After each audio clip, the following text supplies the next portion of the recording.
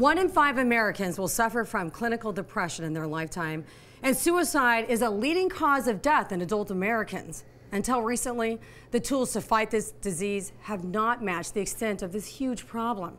Joining me now is world-renowned neuropsychiatrist and neuroscientist Dr. David Fievel.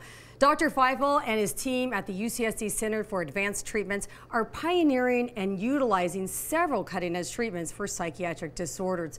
Thank you, Dr. Feifel, for joining us. You and your team are really helping out many, many people, changing their lives for the better. Tell us about the prevalence of depression here in the U.S. and worldwide. The prevalence is really shocking. I think a lot of people don't recognize just how high the prevalence is.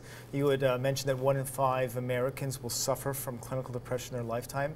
In any given year, about 9% of Americans will have a depression. The World Health Organization, which is the health arm of the United Nations, ranks clinical depression as the 4th leading cause of days of productive life loss and death. And they're projecting that by the year 2020, it's going to be number 2, only behind cardiovascular disease. And for women, it'll be number 1. Now, what's really, I think, also shocking is that the rates are really increasing. That we're seeing not only that the rates are high, but that they're increasing. The rates for American adults have just about doubled over the past decade. And shockingly, in kids, the rate is increasing by about 23% per year. That's unbelievable. Why do you think that is? Why is depression growing in numbers? That's a really great question. I don't think anyone has the definitive answer for that. There's a lot of research into why that's happening. I think part of the explanation is that the way our society is changing in terms of increased stress and lifestyle habits, and also I think, you know, the supportive structure of traditional, you know, the more traditional society of, you know, a nuclear family and an extended family. We don't see that as we have more and more mobility. See, let's talk about the symptoms of depression and how debilitating it is for someone who is actually suffering from it. Because the people who haven't dealt with depression, they just don't know. Right. It is one of the things, I think, that in terms of medical conditions, it's probably the hardest thing for people who don't suffer from depression to recognize. You know, people who suffer from depression can sometimes really look on the outside normal, fully functioning, but on the inside they are, you know, completely devastated. They find it hard to, you know, get out of bed in the morning. Everything seems bleak. When it gets bad enough, they actually can't get out of bed.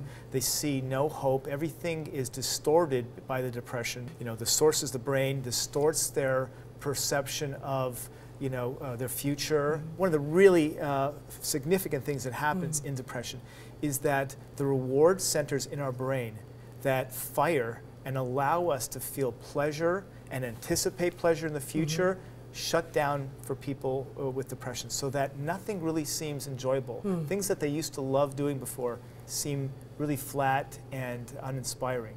Would you say it's a disease much like cancer? Someone can't help whether they get cancer or not, and then you just have to treat the cancer like you would have to treat depression. Absolutely correct, Taylor, and I think I wish more and more people would recognize that, because we tend to think that people's behavior and motivation is under their control, whereas, you know, something that happens to their body is not. But really, you need to think of depression as a disease of the organ called the brain, and just like the kidney or the liver or the heart can malfunction because of a disease, so can the brain, and it is the seat of how we feel. And so if it's malfunctioning, there's not much people can do to correct it on their own. Let's talk about the treatments you have at the center and how you get the brain to start firing right and give it a good tune-up, and so it's running correctly, and so people can go on to, you know, lead happier, healthier lives. Right.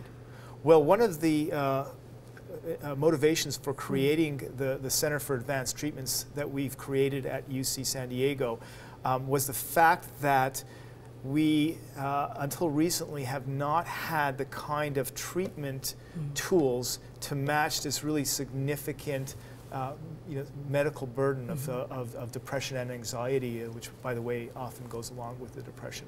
Medications have been the mainstay of treating depression for many decades, along with talk therapy. Both can be helpful for a lot of people, but for a lot of people, they just don't cut it. And so I would see many patients sent to me by their psychiatrist because they've tried all the medications and they've tried the talk therapy, and there's really nothing they could do. And I realize that there needs to be a place that that brings together some of the really exciting, innovative things that are being developed and are currently available in the field of psychiatry to treat this disorder. One of those things is a technique called Transcranial magnetic stimulation, or TMS for short. TMS is really a paradigm shift in psychiatry. As I mentioned, for the past 60 years or so, the idea is that depression is primarily a chemical imbalance, and that the medications target that chemical imbalance. But we realize that there's great limitations. TMS actually targets the other function of the brain. In addition to being a machine that uses chemicals, it is also a machine that relies on electrical impulses. The brain cells themselves fire electrical impulses that eventually release the chemicals. So interestingly, the chemicals are there to facilitate the electrical firing. Now, with depression, just like every other brain disease, what happens is there are parts of the brain where the firing starts to become perturbed. And TMS uses a very innovative approach of reactivating those areas of the brain that are that have become shut down in depression with a pulsed magnet. It is a technique where we place a specially designed high-strength magnet over the areas of the skull, just above the areas of the brain that are underactive, and through a series of pulsed magnetic stimuluses over time, we are hopefully able to kind of get those areas to start firing more. We create molecular changes in the brain cells, and it's really a different way of treating depression that really wasn't around 10 years ago. So TMS really is one of the focal points of the center, as well as other things that we have brought to bear to bring to this fight against depression. You've had great success with it. How about the other treatment that you have, ketamine? Talk about that. Yeah, ketamine is a fascinating new treatment also for depression. This is ketamine is a drug that's been around and approved for use in humans since the 60s as an anesthetic, and also as in some cases as a painkiller. But we never recognized until very recently that at lower doses it also can produce dramatic effects on depression. So several seminal studies found that when ketamine was infused to patients who had depression that had failed all the medications and all the talk therapies, a large percentage of these patients had a complete resolution of their depression within hours, which is not something we see with almost any other medication or technique in the field of psychiatry. So that was really revolutionary.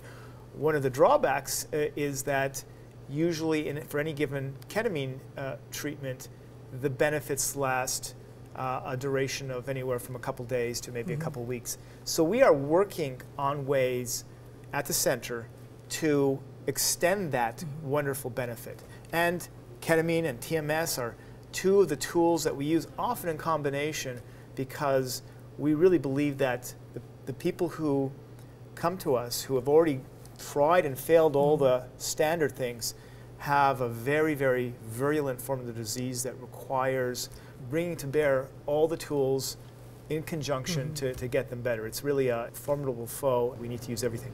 We have people who tell us in no uncertain terms that they would no longer be on this earth were it not for the help that they were able to get at our center. Again, I wish we were able to do that 100%, but I believe we're going to get there. And right now we are having remarkable successes. And you know, we got to keep in mind that every year 35,000 Americans take their lives, most of those as a result of depression.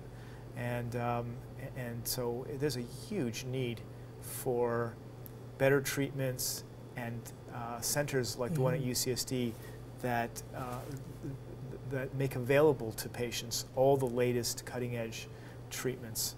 Well, people come from all over the world to see you, and I see why. Thank you so much for joining us, and thank you for changing people's lives and saving them. If you want more information about Dr. David Fievel and his tremendous work and the exciting life-changing treatments that they are doing at UCSD Center for Advanced Treatments, go to sandiegotms.com.